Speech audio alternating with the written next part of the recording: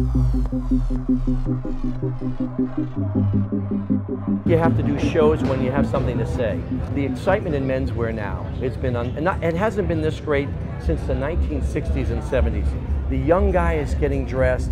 He wants to wear clothes, not because he has to, he wants to. Well, every piece on the runway is made in America today. Every piece? Every piece, which is fantastic. Our bags, our coats, our suits, footwear? Our hats, footwear. Alan Edmonds and I worked together on a collaboration. It was wonderful. But there's a distinction. It's not just waving the flag about being made in America, it's being made well in America. And we're as good as the rest of the world. We have a factory in Massachusetts.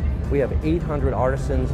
So we're so proud of that. It's a wonderful experience to have those 800 people working on global collections. So you could say we can make quality apparel in America. That's right. And we can stand up to the global design community and say, look what we can do in America. And I hope this show represents that. Does it also mean jobs in America? Of course, it always means jobs. And we're so proud to be one of the largest employers in southeastern Massachusetts.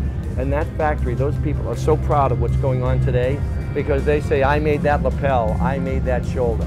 But there's a competitive advantage. We can get to market quicker. We can make small runs. And I'm interactive with the factory on a daily basis. The mood is sort of this rugged dandyism. We've taken all of these really handsome guys and put them in clothes that have some mystery, some romance. But we didn't play the boys' game, we played the man's game. We wanted these guys to be rugged and beautiful and mysterious. So that's always what I've wanted the collection to be, about the guys. That this millennial market wants to get dressed. And they're hungry for information about Savile Row and custom tailoring, and we're here to give it to them. Any colors that you can talk about? Well, the colors of the collection are Joseph Abboud colors. We start with, and I always say it's man color. We never do pretty colors, we do strong colors. So you're going to see a very interesting cool to warm, and then we'll close with black and white for evening.